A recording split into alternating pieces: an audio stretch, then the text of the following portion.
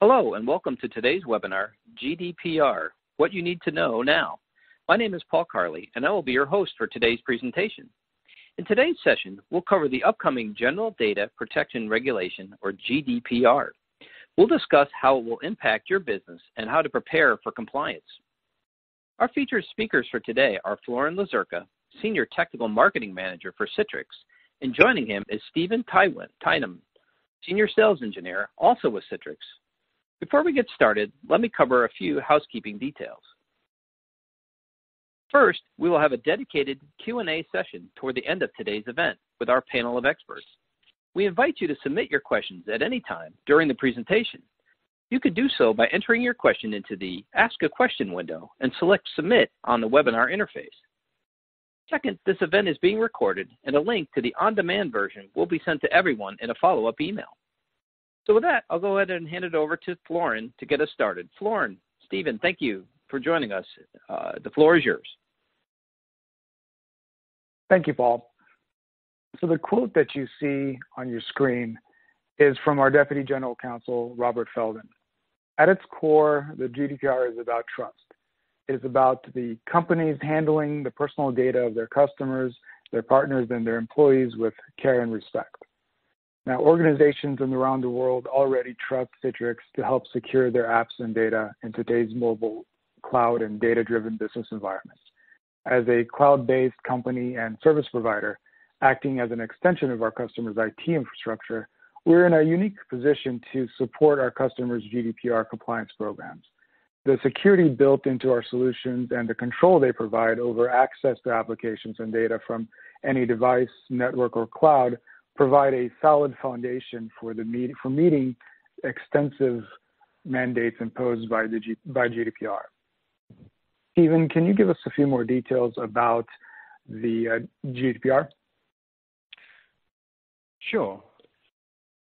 So when we're looking at the GDPR, we need to understand that this is a new legal framework that's going to be regulating the personal data of all EU citizens. It's going to replace current EU data directive and also a lot of the existing data protection laws within those EU countries. And it's going to put greater responsibility and accountability onto the companies that are both controllers and processors of data. This is a framework that's going to come in on the 25th of May 2018, and it will affect all countries within the EU, as well as any countries that are dealing with EU citizens' personal data, irrespective of where that company is based.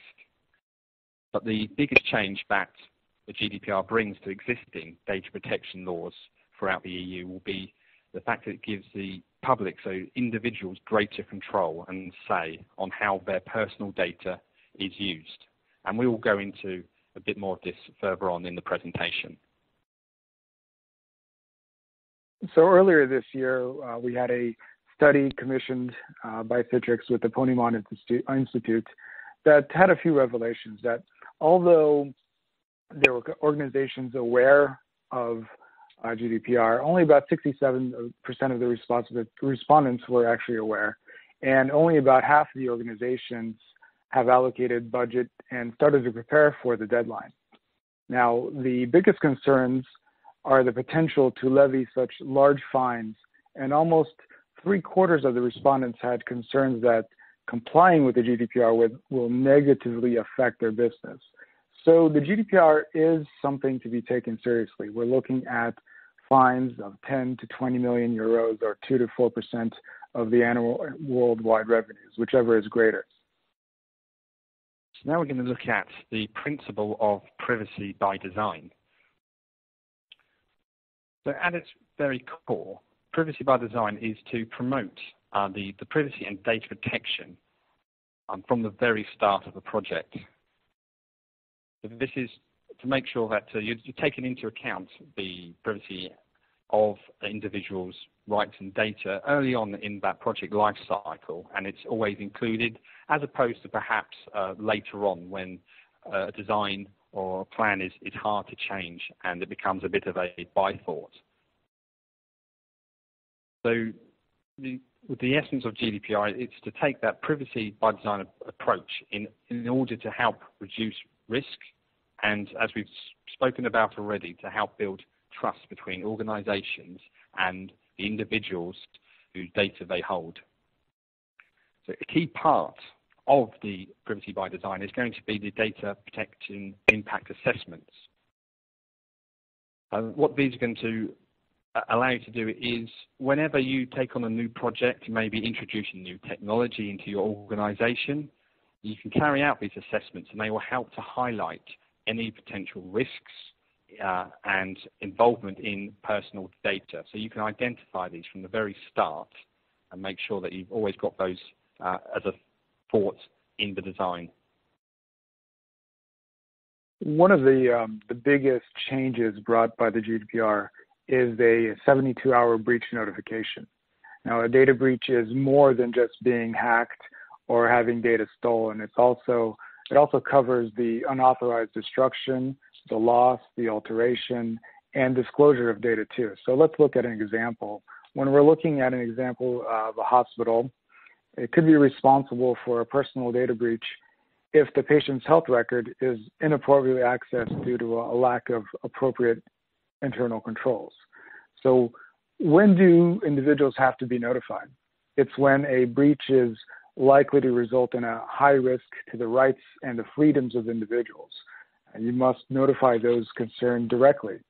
And the high risk means that the threshold for notifying individuals is higher than for notifying the relevant supervisory authority. So one of the bigger changes as well that comes in with the GDPR is the fines that are going to be levied against companies who seem to be in disregard of GDPR. So it does introduce a two-tier fine system.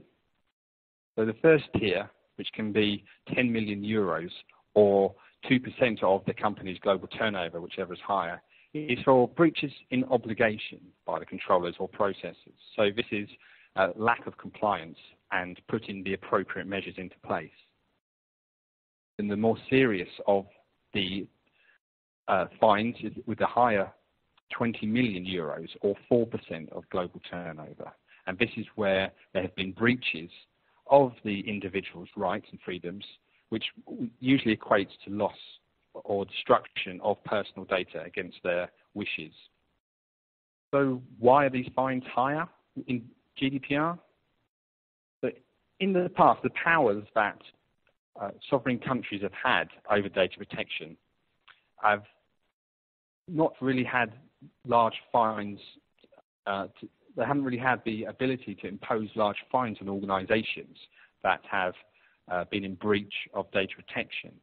So a lot of companies have just taken this as part of the risk involved and seen it as just paying a fine when that fine is levied, as opposed to putting in the appropriate technical and organizational methods from the start, so that privacy by design we talked about. So the hope is that under the GDPR, these fines will be significantly higher, and companies will no longer be able to take the chance of having a data breach, and will hopefully put all the correct technical and organizational measures in place. So let's look at the overall GDPR challenges that organizations, including our customers, face. The one is that they must comply or they face penalties. So there's the fine structure that Stephen just talked about, but then we also have recommendations and guidelines and requirements that there must be records of processing, right? So stipulating that organizations need to keep records of data processing, which require better insights. And we're also looking at organizations will have to manage multiple data repositories. So this is when we're starting to look at how technology can help against having this data sprawl that we're going to talk about in a few more minutes. So we're going to look at organizations encouraged to have the appropriate technical measures to be able to handle privacy for their customers' data. Stephen, why don't you cover the next few ones for me, please? Yes, no problem. So as we've seen before, breach notification is now mandatory with a 72-hour limit imposed on any data breaches, especially the ones that are going to put in danger the individual's rights or freedoms. We've also got the challenge of having to secure the transfer and access of that data to make sure that whether it be to a third party or the individual or other areas within the business that you can safeguard and securely access personal data. We also have the individual's rights. So as we talked about before, the individual has much higher rights now to understand what is happening and control over their data, which we'll talk about on the next slide. And depending on the size of the organization and what type of personal data that organization is processing, you may need to appoint a data protection officer, or DPO, and as we discussed before, performing the DPIAs, so those data protection assessments, as part of your privacy by design approach. So as Stephen mentioned, GDPR is about giving control back to individuals, and GDPR is written in a series of articles, and Article 15 talks about the rights of individual to address how personal data is being processed, and may require user consent via privacy notice. So specifically for this individual, right, it's Article 15, and it says the data subject shall have the right to obtain from the controller confirmation as to whether or not personal data concerning him is being processed, and where that is the case, access to personal data. So seeing what kind of data is being stored and what kind of data is being collected. We're also looking at the rights of the individual to data portability. So we need to think there about the copy and transfer of personal data in a safe and secure manner. This has to be in a format that can be, that may need to be read by other systems, if it's being transferred from one system to another, or if the individual themselves has requested to have a copy of the data that the controller or the processor holds on them. Again, these are part of the challenges and the new rights of the individual to be able to securely access that data. So some thought has to be given to how this can be achieved. So something that has probably gotten the most visibility and attention is the right to be forgotten or to erasure. So this is something that we've seen about people removing their browsing history or removing their record online, whether it's searchable in a search engine. So this one is likely to get more attention in the future as well. Is what data do you have about me that's being stored, and my ability to remove that data from being in your hands. Let's now look at how Citrix aids our customers in their GDPR readiness. So when we're looking at GDPR, then we're looking at the 4 points in front that form the basis of our approach. Firstly, we have the centralization of apps and data. By centralizing the apps and the data that they're connected to within a data center or cloud, it means we're getting greater visibility and control on that data so that the data doesn't reside on endpoints. And we're keeping full control of that within IT's domain. But we're also aware that it's not always possible to centralize the access to those applications and data. So when data does need to be mobilized and distributed, then we'll be looking to containerize that mobile data in a secure container on those devices to enable that offline yet secure use. By deploying context-aware policies, it gives us and IT greater control over who accesses and how they access that data, as we can not only look at who the user is and if it's a trusted user within the organization, but what device they're accessing on, the location they're coming in from, and the network connection. So we can see that although they may be a trusted user, perhaps they're coming in from an untrusted device. And we may want to either remove access or limit the type of data in the access. And then through the use of analytics, we can give greater visibility on user behavior to detect potential threats and flag these up to IT as potential risks to the organization and try and proactively remediate data breaches before they've happened by using machine learning. So let's look at a quick lower of how Citrix Security Solutions can support GDPR. So when we look across our security solution, when we look across our product portfolio and the features that are provided, they're based on tenets of confidentiality, integrity, and availability. So when we're looking at security, we want the data to be confidential. Only the right people have access to it.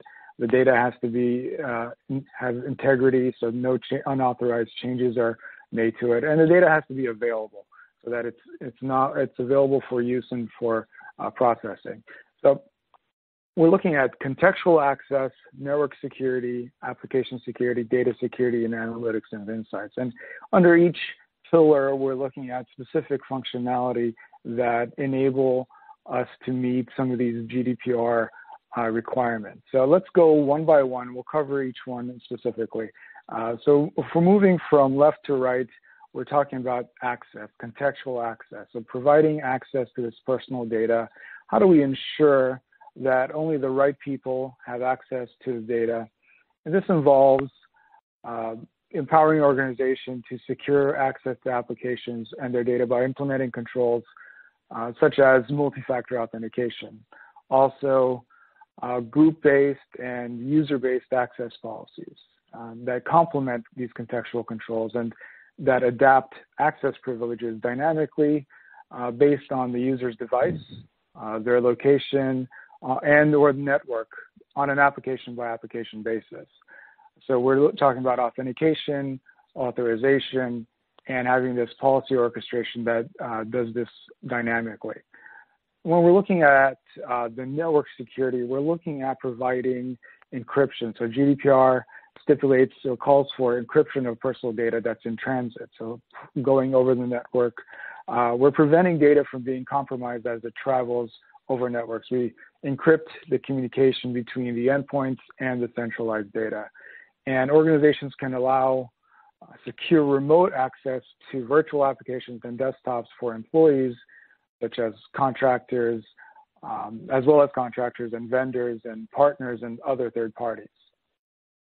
Now, once we look at the application level, we're looking at securing the use of the application, so the isolation and protection of the data within that application. So to further strengthen the data protection, we're looking at providing comprehensive measures for the application and data security, including centralization, containerization, and inspection and segmentation as well. So if you look at those three bullets in their centralization, containerization, inspection, we're really diving into application access. So centralization looks at centralizing the applications in the data center. Containerizing or containerization containerizes the apps and data on mobile endpoints. And inspection looks at the data when we're accessing web applications. So doing inspection of the requests and responses and so forth.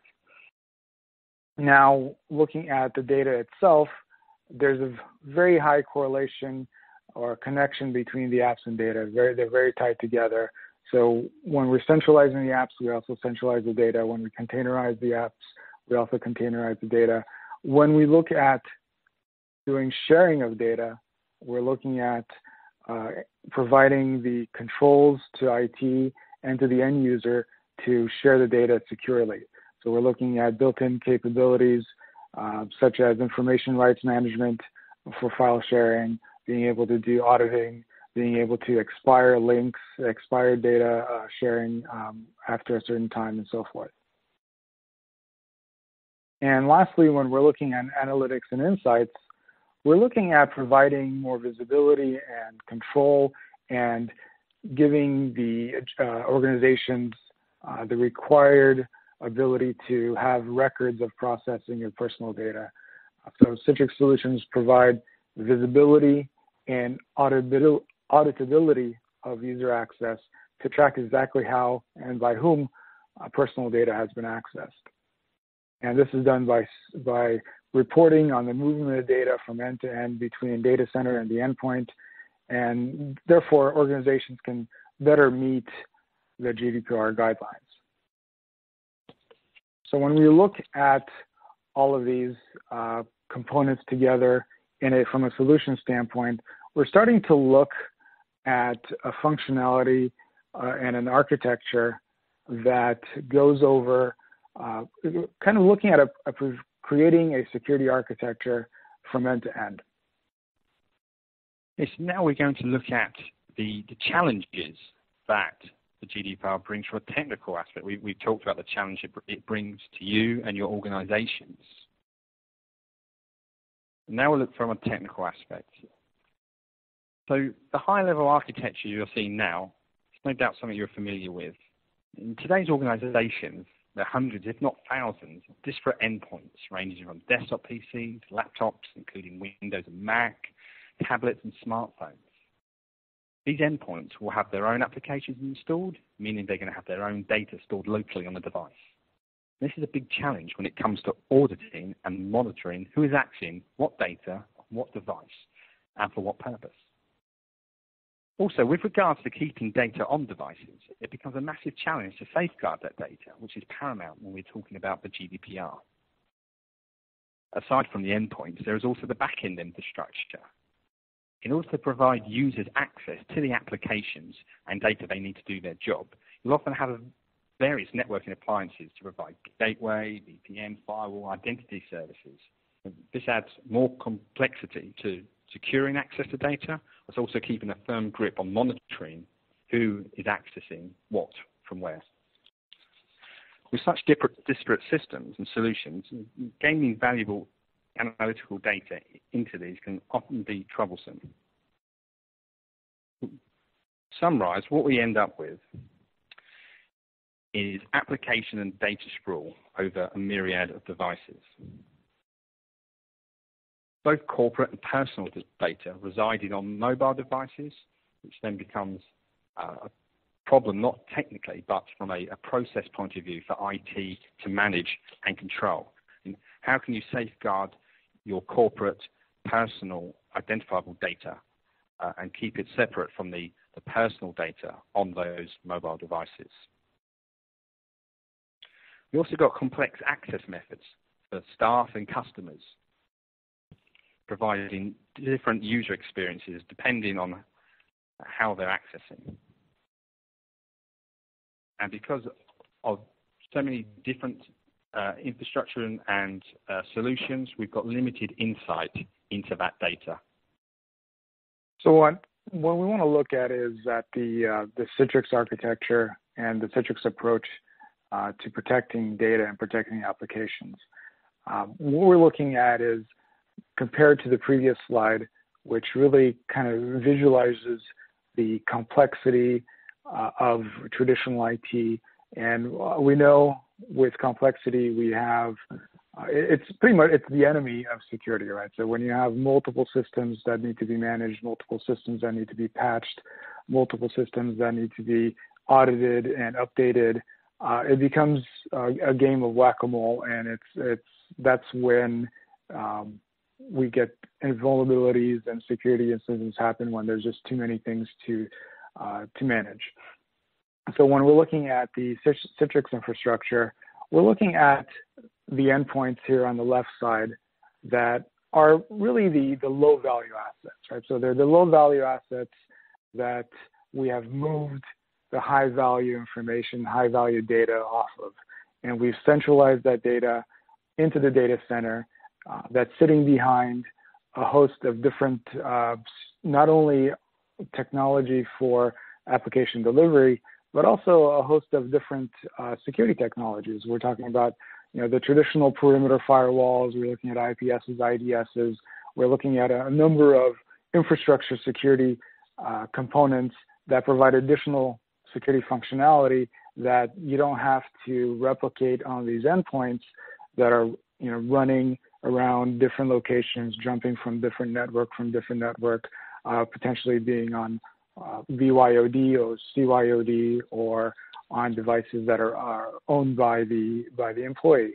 So we're moving high-value applications and data off of those endpoints, centralizing in the data center, and that's pretty much the first step, is to centralize those applications, but then providing the access or providing the content-aware policies to manage who accesses them, who accesses the applications, and when they have access, what are the parameters for access. Maybe they can connect from home devices and they get a limited access. Maybe they connect from BYOD devices and they get more access.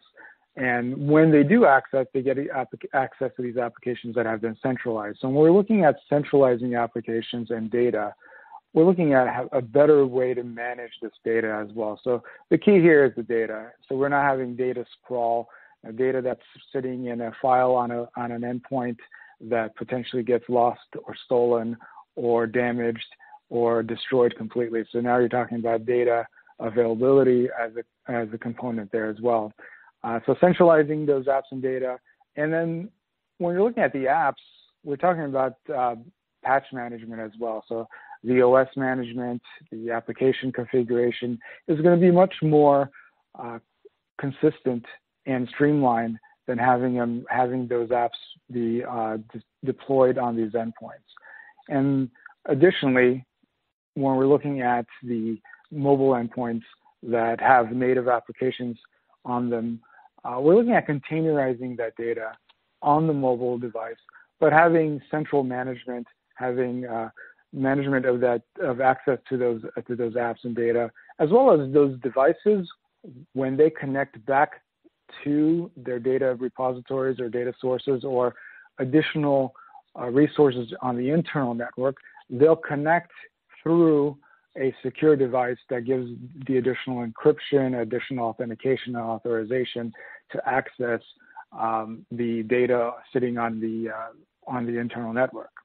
And lastly, we're looking at analytics and insights, and this is where the power of machine learning, the power of AI gives us the ability to look at providing a way of identifying risk at the user level, at the action level, at the behavior level, so the user behavior level. So we're looking at identifying, for example, if a user connects from one location and then all of a sudden 20 minutes later they're connecting from an improbable location that's a few thousand miles away, that sets up a red flag.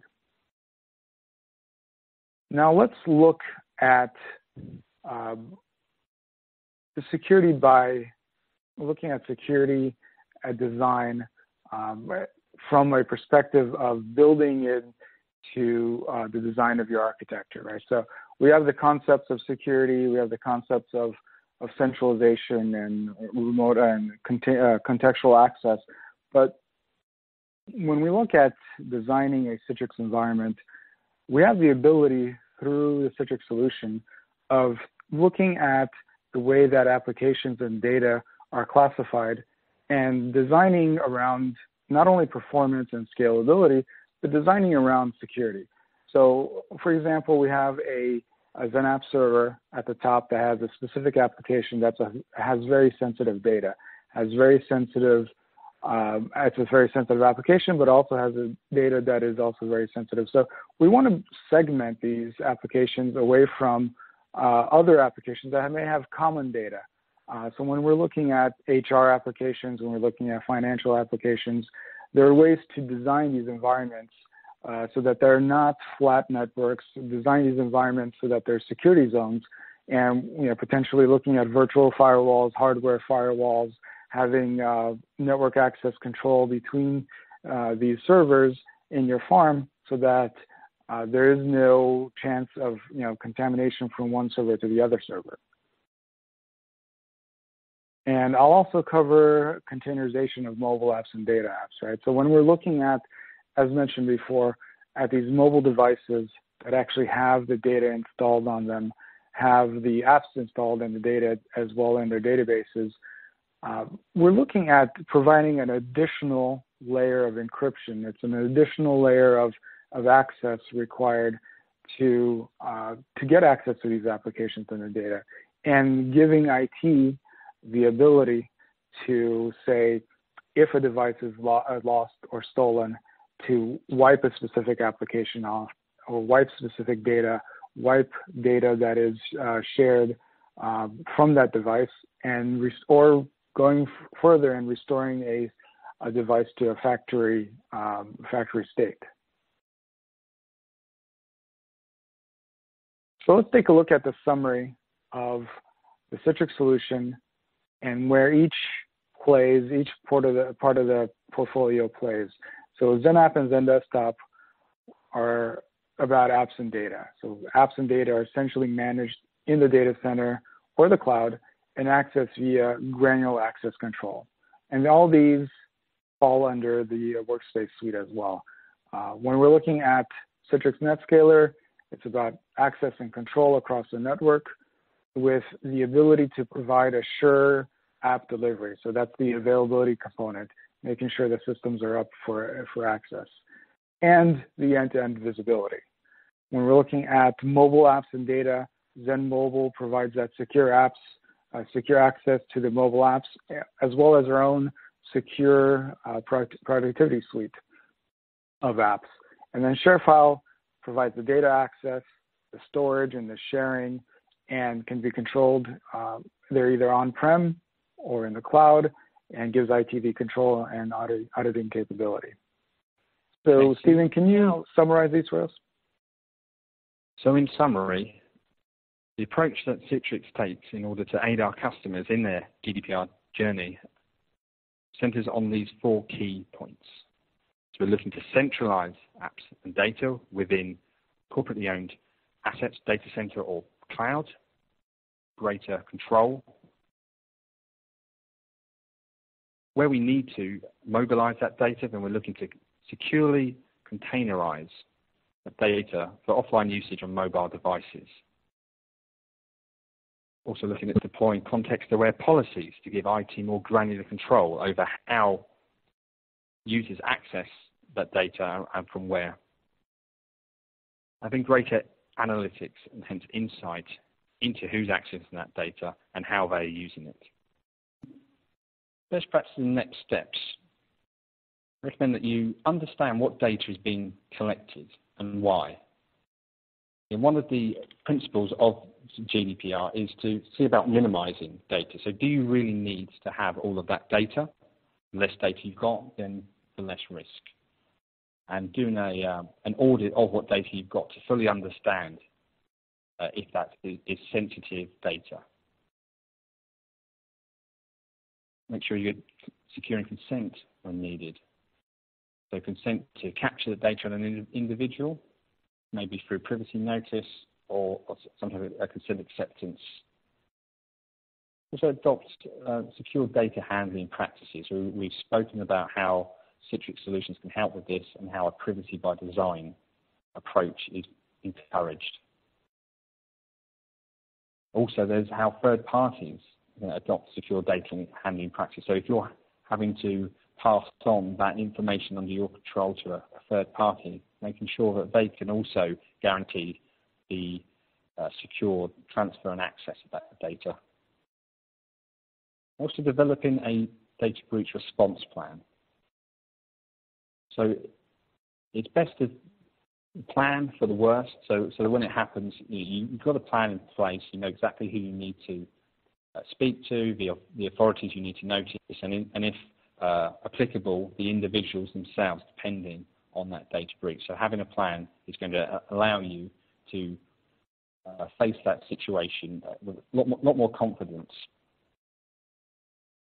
And finally, make sure you select technology vendors that can support you in your GDPR readiness and along that journey. So we do have a link that you can browse to. It's www.citrix.com/GDPR. And on it, you'll have access to multiple blogs that have been written by both technical and business leaders at Citrix, as well as a white paper that goes into more depth about all the solution and the functionality that we provide to help you meet and to achieve your GDPR guidelines requirements.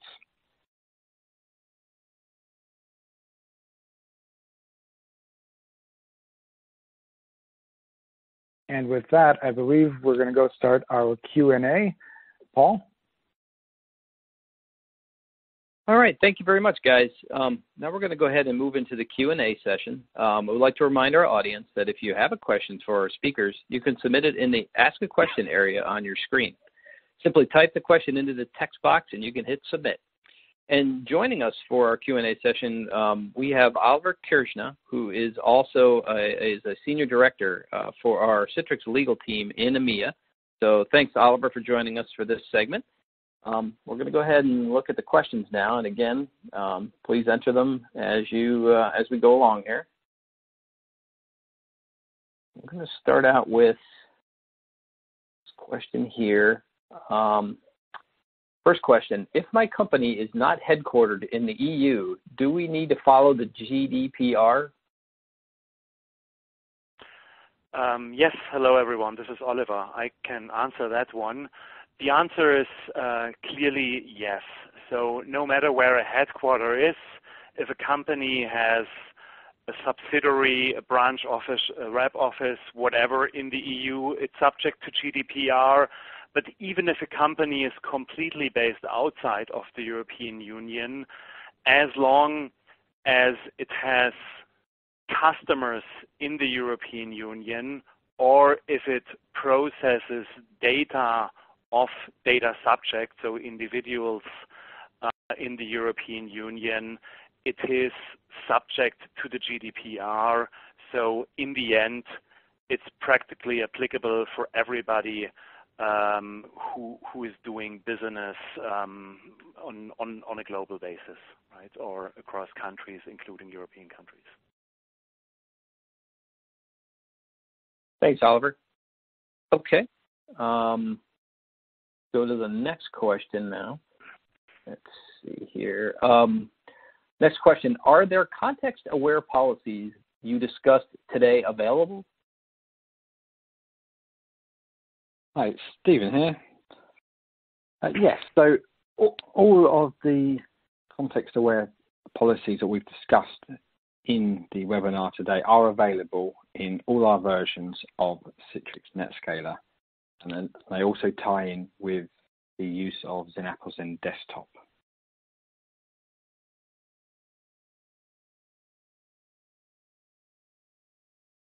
Very good. Thanks, Stephen.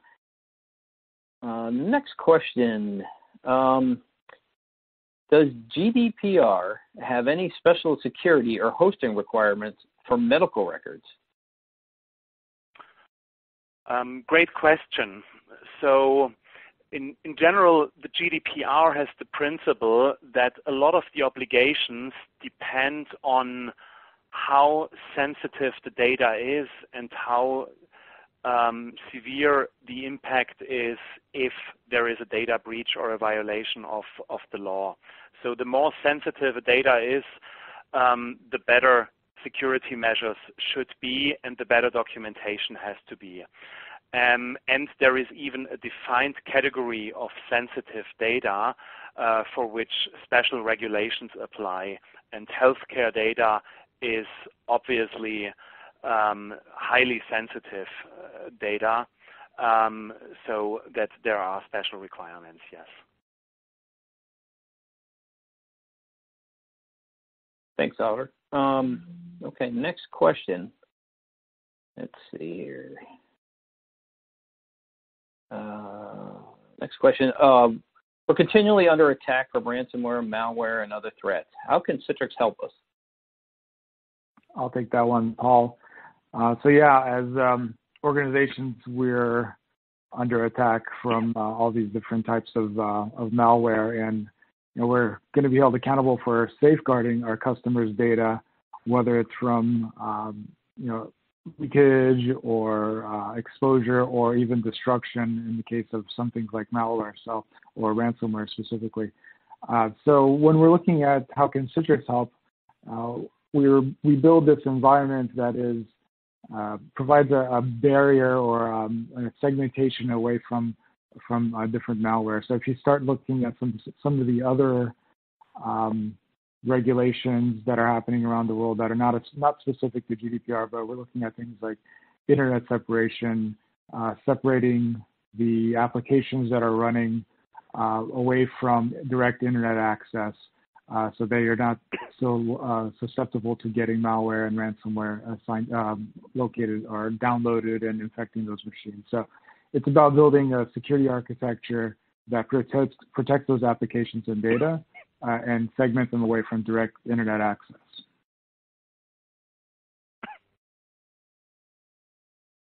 Thanks, Warren. Appreciate that.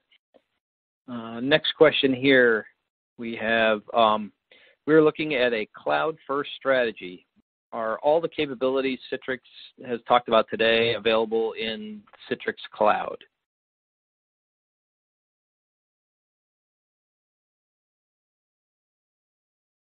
Hi, it's Stephen. Yeah, I can answer that. So,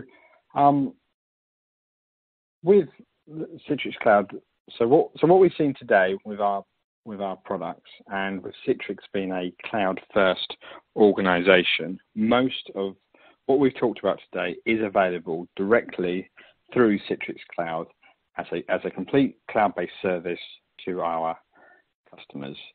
But there are a few exceptions around some of the NetScaler piece. And in this scenario, what we would look at and highly recommend is actually a hybrid cloud approach. So we would, a customer looking to roll out something that's been described today by myself and Florian would be looking to get pretty much most of those services via our cloud service, and then there would be an element of the NetScaler side of things, so those context-aware policies, if you wanted to deploy any additional authentication methods. We would be looking at those services coming from either your data center or your service provider's data center as it stands today. So hopefully that's answered the question. Thanks, Stephen. Appreciate that. Next question we have here. As an IT infrastructure provider, who is responsible at the end that the solution is GDPR compliant? Is it the provider or the customer? Yes, this is Oliver again. So great question. Under the old EU data protection directive, it was always just the customer who was responsible. And that's in fact one of the main changes with the new regulation with GDPR, that now both the data controller and the data processor are responsible. So this means towards a data subject, an individual whose data is processed, or towards the data protection authorities, both are responsible, and then it will be up to the parties to agree contractually who between them is responsible for someone. So usually it will depend on whose fault it is if something went wrong. Thanks, Oliver. Appreciate that. Next question. Is there a GDPR requirement that the latest security patches have to be applied? All right, so that's a great question there, Paul. So there isn't a specific requirement that specifically says up-to-date patches, but there is in, I believe, Article 32, a section around following industry best practices and having up-to-date technologies. And this is where a lot of the onus of being up to date on technology and having a sound security infrastructure falls under. So as I mentioned before, there's no specific guideline around bullet points of having specific technology, but there is an onus of having following best industry practices.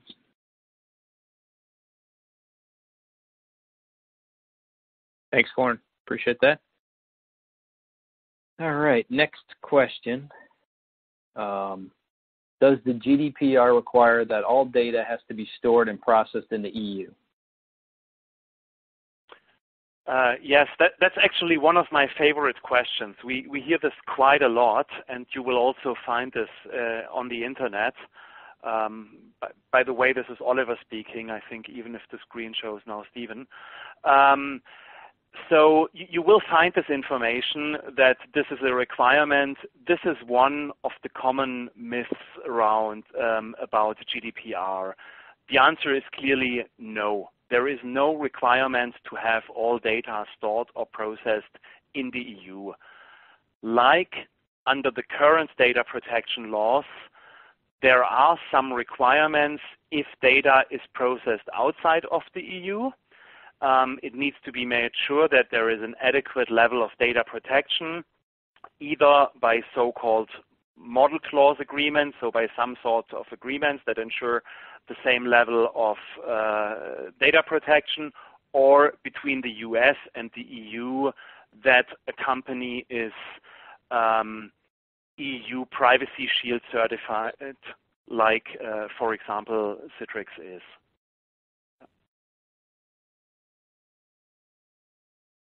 Oh, great. Thanks, Oliver. Appreciate answering that one for me.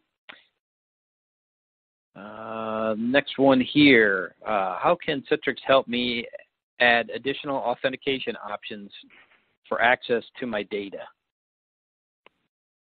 Yeah, that's a good question. When we're looking at protecting data and protecting access to those applications that use the data, I would say the minimum effort there should be implementing technologies such as two-factor authentication. So with NetScaler, when you're connecting either remotely or within the environment and accessing these applications, or whoever connects, they should have a second factor of authentication that is independent of their domain credentials or whatever credentials are being used. And so on top of that, there's other functionalities that we can use. We could be end user certificates or device certificates to look at the device and see whether it's a managed device. So when you're working with applications that deal with customers' personal data and you want to limit access to these applications, it's usually a better idea to have multiple levels of these authentications. Two-factor authentication, certificates, you can start even looking at where they're connecting from, whether they're connecting from certain IP addresses, certain geographical areas, certain countries.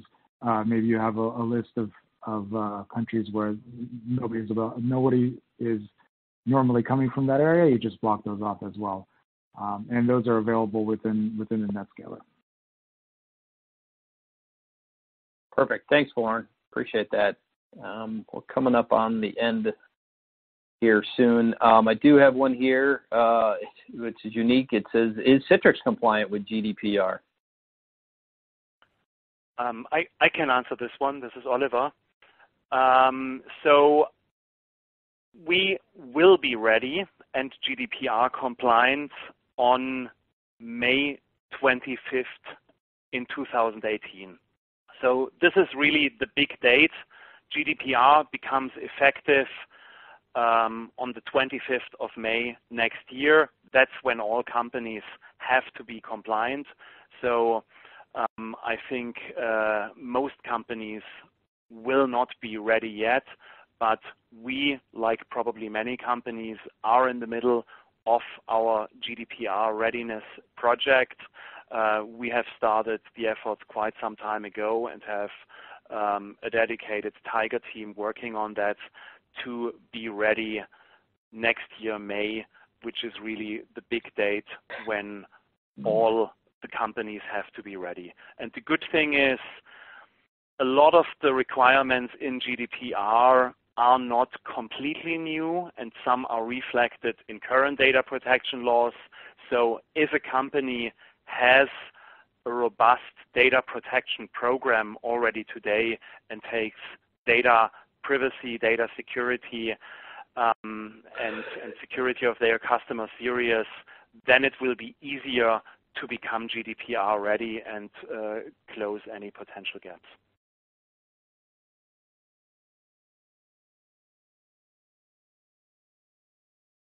Thanks, Oliver. We did have one that just came in, and maybe it's either you or Florin or one of you guys can ask. Customer wants to know, when is it going to affect North America? I think I could add this to the answer of the previous question. So I think at the latest on the 25th of May 2018, because then it is the time when the regulation becomes effective and when the heavy fines could apply in case of a breach. So this is when also companies in North America should be ready. And that means preparation should, of course, start before that date to be ready then.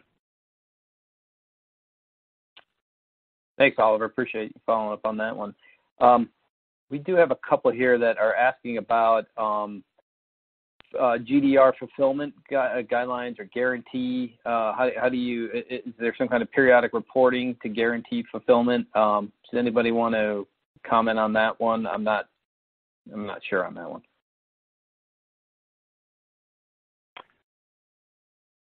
Sure, I can take that one as well. It's like, I mean, it's not as simple to get some sort of certification and stamp GDPR compliant by an authority. So it will be the responsibilities of the companies. But for a lot of the obligations in the GDPR, it will for sure help to have regular reports or certifications, and there are also ongoing obligations to review, test, and audit the own security measures. So that is part of the security system that has to be set up. And there are also some articles in the GDPR about setting up a code of conduct, which is also a kind of a certification framework, but it's still not clear how this will look like and what kind of standards will be acknowledged by the authorities. So that is not finally decided yet. But definitely periodic reports will be part of becoming GDPR compliant to be able to show that one is compliant. Thanks, Oliver. Appreciate you helping clear that up a little bit. Okay, that is all the questions that we have. So I'm going to go ahead and close this out. First, I want to thank our panel of experts, Florin, Stephen, and Oliver, for joining us and presenting to us. It was a lot of great information here, and it was very educational. Appreciate your time, guys. And, of course, we want to thank our audience for taking the time to join us. We appreciate you always, and we hope everybody has a great day. Take care.